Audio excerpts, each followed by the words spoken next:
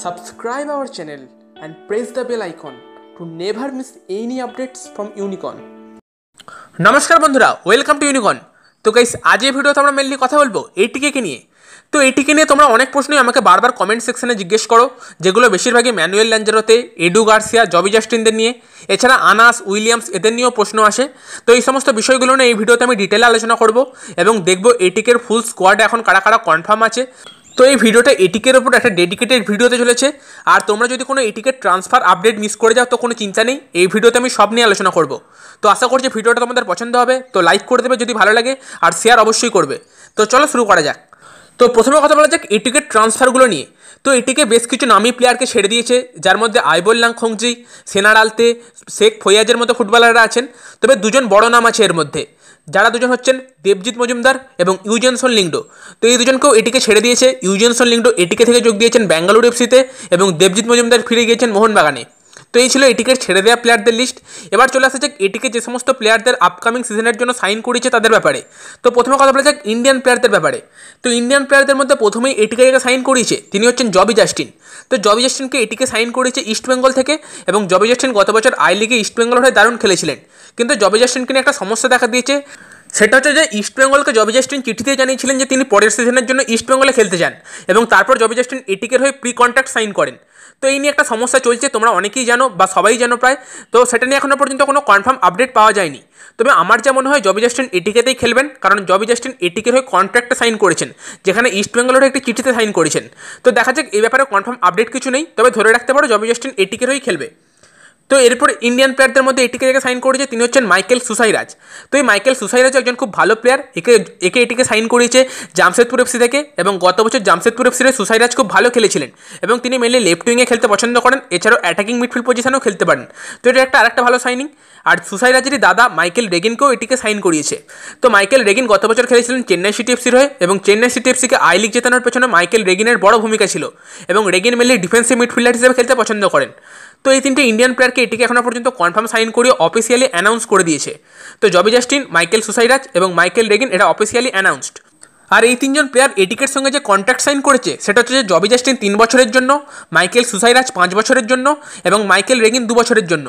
তো এই তিনজন প্লেয়ার অফিসিয়ালি অ্যানাউন্সড। এবার আরও দুজন প্লেয়ার আছে যাদের এটিকে সাইন করিয়েছে কিন্তু এখনও পর্যন্ত অফিসিয়ালি অ্যানাউন্স করেনি, কিন্তু যে আপডেট পাওয়া যাচ্ছে এটিকে তাদের সাইন করিয়ে নিয়েছে। তো প্রথমজন হচ্ছেন ধীরাজ সিং মৈরাংথেম। তো ধীরাজ সিং মৈরাংথেম একজন ইন্ডিয়ান গোলকিপার, যিনি ইন্ডিয়ার হয়ে আন্ডার-17 ওয়ার্ল্ড কাপে দুরন্ত পারফরমেন্স করেছিলেন, এবং তারপর তিনি ইন্ডিয়ান অ্যারোজে খেলেছিলেন এবং গত বছর খেলেছিলেন কেরালা ব্লাস্টার্সে। তো গাইস, এই ধীরাজ সিং মৈরাংথেমকে এটিকে সাইন করিয়েছে মেনলি সেকেন্ড গোলকিপার হিসেবে এবং দেবজিৎ মজুমদারের জায়গায়। আর ধীরাজ সিং ছাড়াও আরেকজন প্লেয়ারকে এটিকে সাইন করেছে, তিনি হচ্ছেন সালাম রঞ্জন সিং। তো সালাম রঞ্জন সিং একজন ইন্ডিয়ান ইন্টারন্যাশনাল ডিফেন্ডার এবং সেন্টার ব্যাক হিসেবে খেলতে পছন্দ করেন, আর তিনি গত বছর খেলছিলেন ইস্ট বেঙ্গলে, আর এবছর তিনি খেলতে পারেন এটিকেতে। তো গাইস, এই ধীরাজ সিং এবং সালাম রঞ্জন সিং আনঅফিসিয়ালি কনফার্ম বলা যেতে পারে। আর গাইস, এবার এটিকের ইন্ডিয়ান প্লেয়ারদের ব্যাপারে বেশ কিছু রিউমারও আছে, যার মধ্যে দুটো বড় রিউমার সামনে এসেছে, যার মধ্যে প্রথমজন হচ্ছেন শেহনাজ সিং। তো শেহনাজ সিংয়ের ব্যাপারটা কিছুদিন আগে goal.com জানিয়েছে। তো শেহনাজ সিং একজন 25 বছর বয়সী ডিফেন্সিভ মিডফিল্ডার, এবং তিনি এর আগে মোহনবাগান, দিল্লি ডায়নামোস এফসি এবং মুম্বাই সিটি এফসির মতো ক্লাবে খেলেছেন, যদিও তার ব্যাপারে কোনো কনফার্ম আপডেট নেই। আর আরেকজন প্লেয়ার হচ্ছেন আনাস এটাথোটিকা। তো আনাস এটাথোটিকা অবশ্যই তোমরা চেনো সবাই, ইন্ডিয়ান ইন্টারন্যাশনাল ডিফেন্ডার, এবং আবার তিনি ইন্ডিয়ান টিমে কামব্যাক করেছেন। তো আনাস গত বছর খেলছিলেন কেরালা ব্লাস্টার্সের হয়ে, যদিও তার শেষ 2 বছরের পারফরমেন্স খুব একটা ভালো নয়, কারণ তিনি চোটে ভুগেছেন প্রচুর। তো গাইস, এই আনাসের ব্যাপারটা এখনও পর্যন্ত শোনা যাচ্ছে, যদিও অফিসিয়ালি কনফার্মেশন কিছু আসেনি। তবে একটা ব্যাপার বোঝা যাচ্ছে যে এটিকে ছেড়ে দিতে পারে অন্ডম মণ্ডলকে, কারণ এটিকে অনেকগুলো ইন্ডিয়ান সেন্টার ব্যাকের দিকে টার্গেট করেছে, যেমন সালাম রঞ্জন সিং, আনাস এটাথোটিকা। তো অবশ্যই অন্ডম মণ্ডলকে ছেড়ে দিতে পারে এটিকে। তো দেখা যাক ভবিষ্যতে কী হয়। তো কনফার্ম আপডেট পেলে আমি তোমাদের অবশ্যই জানাবো। তো আমাদের চ্যানেলটিকে সাবস্ক্রাইব করে রাখো। তো গাইস, এই ছিল এটিকের ইন্ডিয়ান প্লেয়ারদের ব্যাপারে নিউজ। তো এবার আসা যাক ফরেন প্লেয়ারদের ব্যাপারে। তো গত সিজন থেকে এটিকে বেশিরভাগ ফরেন প্লেয়ারকেই ছেড়ে দিয়েছেন, যাদের মধ্যে আছেন Everton Santos, Garson Vieira, Kalu উচে এবং আন্দ্রে বেকে। কিন্তু বাকি 3জন ফরেন প্লেয়ার অর্থাৎ জন জনসন, এডু গার্সিয়া এবং ম্যানুয়েল ল্যাঞ্জারোতে, এই 3জনকে এটিকে রিটেন করেছিল। তো এবার এই 3জনের মধ্যে থেকে 2জনের ব্যাপারে একটু রিউমার শোনা গিয়েছিল, সেই 2জন হচ্ছেন এডু গার্সিয়া এবং ম্যানুয়েল ল্যাঞ্জারোতে। তো শোনা গিয়েছিল ম্যানুয়েল ল্যাঞ্জারোতে এবং এডু গার্সিয়াকে এটিকে ছেড়ে দিতে পারে। তো ব্যাপারটা সম্বন্ধে ডিটেল আলোচনা করি। তো প্রথমে কথা বলা যাক ম্যানুয়েল ল্যাঞ্জারোতেকে নিয়ে। তো গাইস বেশ কিছুদিন আগে এটিকের নতুন কোচ অর্থাৎ অ্যান্টোনিও লোপেজ হাবাস এটিকে ম্যানেজমেন্টকে জানিয়েছিলেন যে তিনি ম্যানুয়েল ল্যাঞ্জারোতেকে নিজের গেম প্ল্যানে রাখছেন না, এবং তারপর মনে করা হয়েছিল যে এটিকে ছেড়ে দিতে পারে ল্যাঞ্জারোতেকে। যদিও সেই ঘটনার পর এখনও পর্যন্ত 1 মাস হয়ে গেছে এবং এটিকের তরফ থেকে ম্যানুয়েল ল্যাঞ্জারোতেকে ছেড়ে দেওয়ার ব্যাপারে কিছুই জানানো হয়নি। তো আশা করা হচ্ছে যে ম্যানুয়েল ল্যাঞ্জারোতে এটিকেতে থাকবেন। এবং বেশ কিছুদিন আগে ম্যানুয়েল ল্যাঞ্জারোতে একটি পোস্ট করেছিলেন নিজের ইনস্টাগ্রামে, যেখানে তিনি পোস্ট করেছিলেন যে তিনি নতুন বছরের ISL খেলার জন্য মুখিয়ে রয়েছেন। এবং রিসেন্টলি ল্যাঞ্জারোতে জানিয়েছেন যে তিনি এটিকেতেই আছেন এবং এটিকের তরফ থেকে তাকে ছেড়ে দেওয়ার ব্যাপারে কিছুই জানানো হয়নি এবং তিনি একজন এটিকের প্লেয়ার।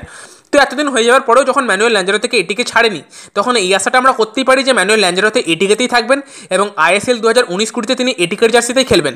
তো হোপ ফর দ্য বেস্ট। তো আমরা সবাই চাই যে ল্যাঞ্জারোতে এটিকেরই খেলুক। তো এখনও পর্যন্ত এটাই আপডেট আছে এবং ল্যাঞ্জারোতে এখনও পর্যন্ত এটিকের প্লেয়ার। তো গাইস চলো এবার আসা যাক এডু গার্সিয়ার ব্যাপারে।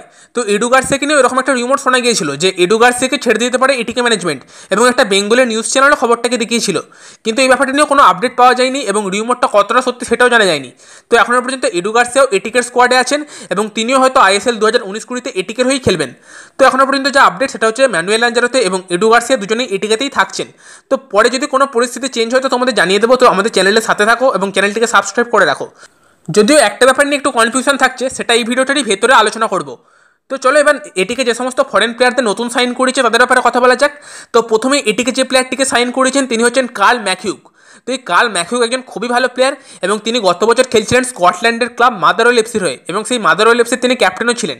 আর এই কার্ল ম্যাকিউক একজন আয়ারল্যান্ডের প্লেয়ার, যিনি একজন ভার্সেটাইল প্লেয়ার এবং তার মেন গুণ হচ্ছে তিনি অনেকগুলো পজিশনে খেলতে পারেন। যেমন খেলতে পারেন সেন্টার ব্যাকে, সেরকমই খেলতে পারেন লেফট ব্যাকে এবং সেন্টার ডিফেন্সিভ মিডফিল্ডার হিসেবেও তিনি খেলতে পারেন। তো এই কার্ল ম্যাকিউক একজন খুবই ভালো প্লেয়ার এবং তাকে এটিকে কনফার্ম সাইন করিয়েছে।